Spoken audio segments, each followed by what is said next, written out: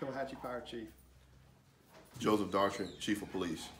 In light of what's going on here today, we have citizens that need to be informed, and we want them to be informed.